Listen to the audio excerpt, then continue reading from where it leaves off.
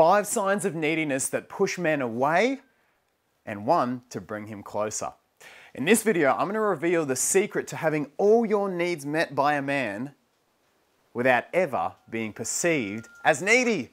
How cool is that? I'm going to share that in this video and that one at the end so that you'll never be perceived as needy. So make sure you stick around, hit the subscribe button with the little bell if you haven't already, follow along on Instagram at @MakeHimYours, and download my brand new free guide, The 7 Secrets to Master Modern Dating, from the description below. I will see you right after this.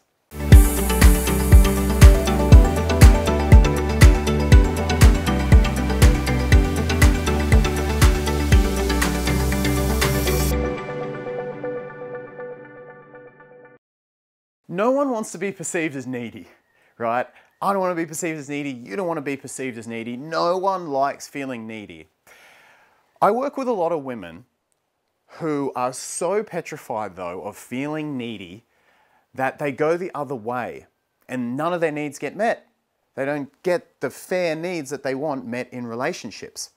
And the problem is, ironically, this actually makes them more needy because our brains then find an unhealthy way to get these needs met. So to begin this video, I'm going to share the 5 ways, and check for these in yourself, that you might be expressing unhealthy neediness. Number 1 is hidden contract neediness. This is where you do something for someone in the hopes that in exchange, they will give you something back. The neediness becomes a trade. It's like that example in a previous video where my friend bought this guy $400 sheets after only dating him for a couple of months. The truth is, she was not doing that out of pure love. She was making a trade. She was hoping deep down that if she bought these sheets, that the guy would either love her more, connect to her more, give her more time or more of his energy. There was a hidden contract there. She was making a trade. That's an unhealthy form of neediness because really you're only doing the thing so that you can get something back. Number 2 is obligation neediness.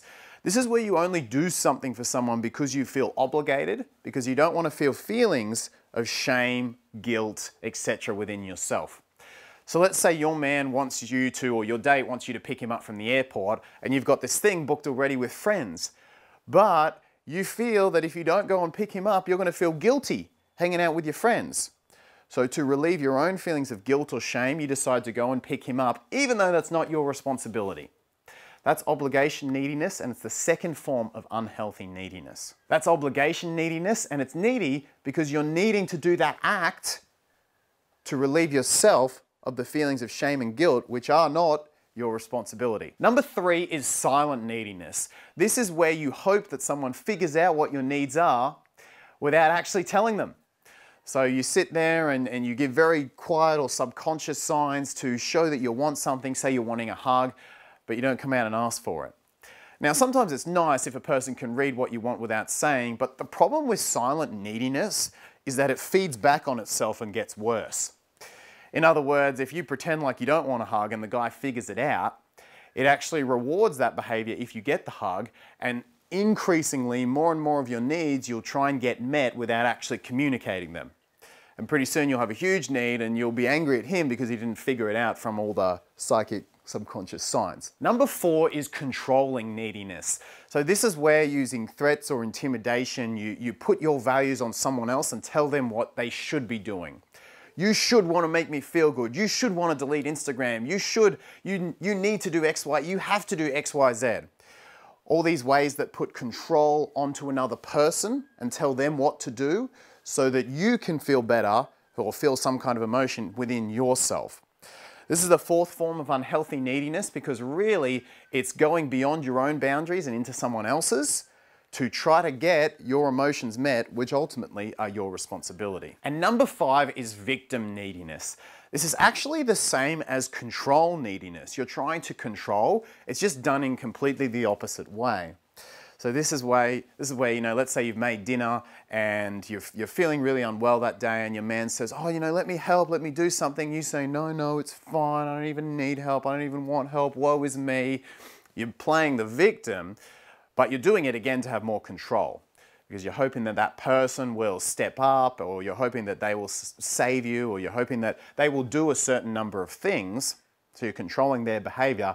It's just that instead of using intimidation or threats, you do it by playing the victim. So this is the 5th form of unhealthy neediness, and all 5 of these you want to get out of your life because you will be perceived as needy if you do them. So how do you get your needs met in a relationship without being needy? Well, you need to have number 6, which is healthy neediness. So healthy neediness is the way confident women express their needs and have them met by men, not because the men feel they have to or because they go, this girl's really needy, but I guess I'll do this. But the men actually jump through their hoops because they want to impress you and meet your needs. How cool is that? So healthy neediness is about owning the fact that every human being, including you, has needs that are natural and healthy. These needs could be attention, affection, validation, love, belonging, importance. There's all kinds of different needs that we all have naturally as humans.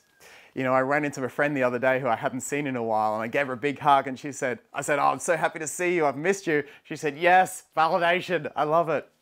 She owned her need in a playful way. And this is what confident women do. Confident women realize that it's not on them to tell other people or to force other people to meet their needs. It's simply on them, just as it is on you, to use I feel statements, I feel X, I feel Y, to communicate in your relationships. I want statements to express what you want to create with someone.